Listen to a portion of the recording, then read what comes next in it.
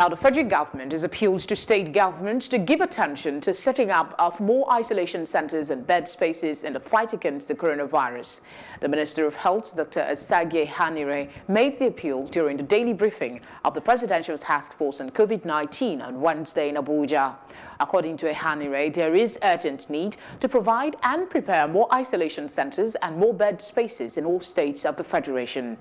The minister requested distinguished senators, members of the House of Representatives and state assemblies to also get involved in a disease surveillance and notification efforts in their constituencies.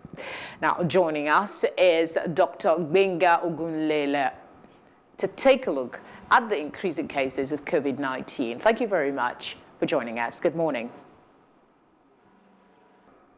Yes, good morning. Good morning. Thank you for joining us. So far, what's your assessment and observation on the bid to tackle COVID-19 in Nigeria? Okay, well, clearly put, there has been some sensitization, information dissemination.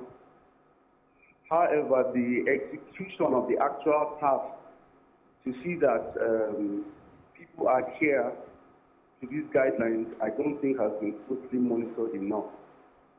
Because people are actually operating as if the lifting of the ban on the lockdown takes away the potency of the virus in affecting people. We still need to adhere to strict guidelines as given by NCDC and follow through with other health practices generally. So more cases are being recorded on a daily basis as it stands. What more do you think Nigeria should be doing or maybe doing differently at this time? Sorry, take that again. I'm asking, what do you think Nigerian government can do differently in its efforts to tackle COVID-19? Okay, yes. First and foremost, we need to actually have a more strategic plan with regards to contact tracing, prompt attention to cases as they appear, and actually seek other methods apart from just the social distancing being exemplified or practiced. But actually, we actually increase testing. It's really important, because the earlier these cases are detected and attended to, the prompter their treatment and medication can begin. That's very key. Okay, what are your concerns? There are other concerns about the lockdown being relaxed next week. Are you part of those who share worries about the relaxation, or you think it is a good idea? Okay, it's two-sided. One, people have a livelihood. People actually going through a lot. It's for the benefit of everyone, basically staying safe.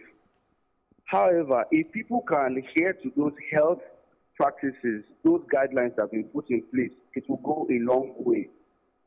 And beyond this period, I believe we should actually adapt health practices that become a lifestyle, a culture, not just because a pandemic is in place and then we're running helter-skelter to try and remedy the effects of the pandemic. But actually, if we as a people develop a lifestyle, it will go a long way in actually preserving us beyond this period.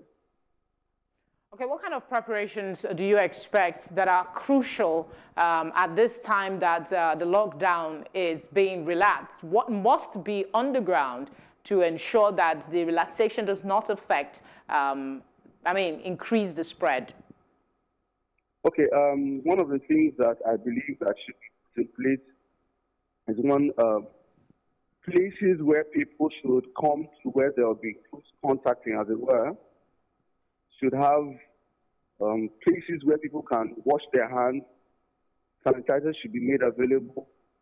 The strict social distancing should be put in place.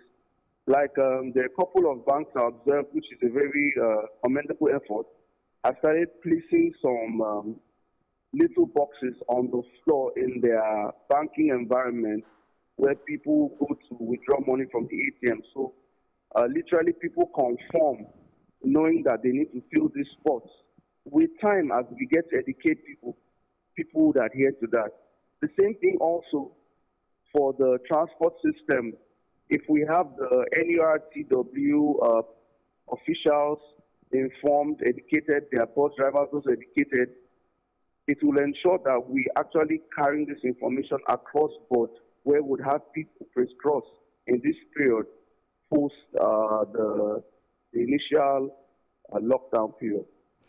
All right, thank you very much for joining us, Mr. Gbenga. Thank you very much.